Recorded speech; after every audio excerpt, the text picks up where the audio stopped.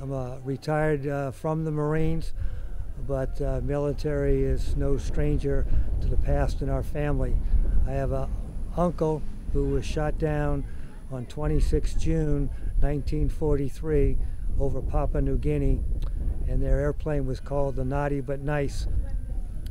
One of the survivors, Lieutenant Holquin, bailed out, but when the plane crashed, everyone in was killed immediately. Personally, in the 80s, he personally, out of his own pocket, went back in the 80s, recovered the crash site, searched it, found a couple remains, but none of them was my uncle, who was Tech Sergeant Leonard A. Gionet, who was the radio operator on the plane.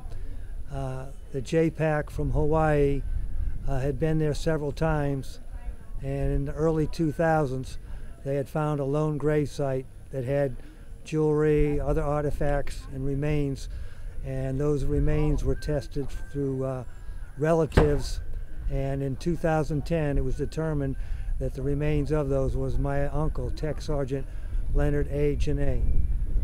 He is being honored by being interned at the National Arlington Cemetery on the 20th of September in the year 2011.